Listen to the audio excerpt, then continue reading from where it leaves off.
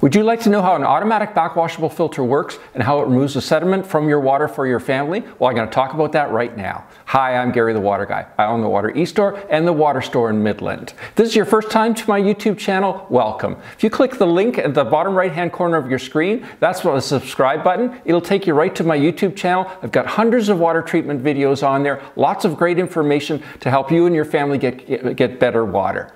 Also, I'd really encourage you to watch this video right to the end. I'm going to have a link to a playlist on here that talks all about backwashable filters and a whole bunch of other products that definitely you'll find interesting.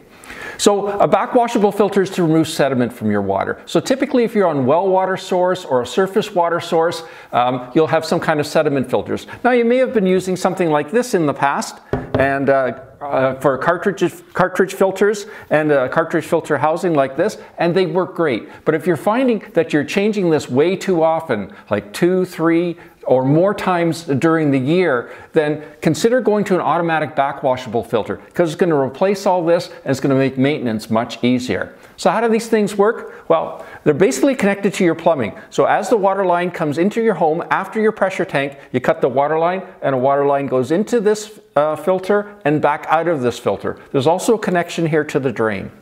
How it works on an ongoing basis, the unit is half filled with Nextsand media.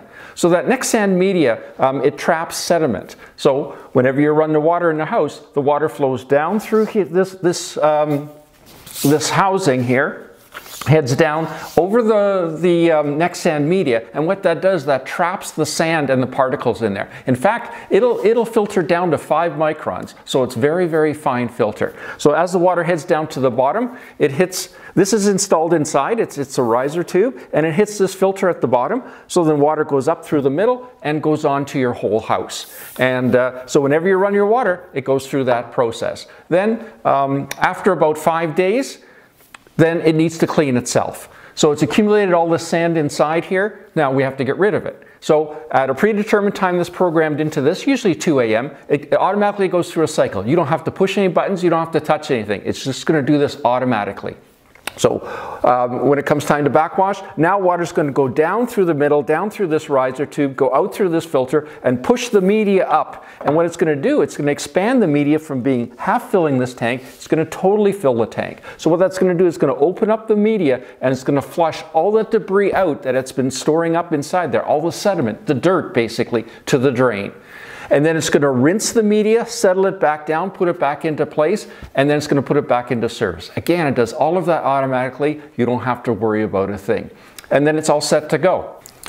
And this is what Nextsand media looks like. These granules here. If you're thinking about investing in one of these, click this link up here. It'll take you right to our e-commerce store. We offer free shipping and discount pricing on these systems. Just order it online. We ship it right to you.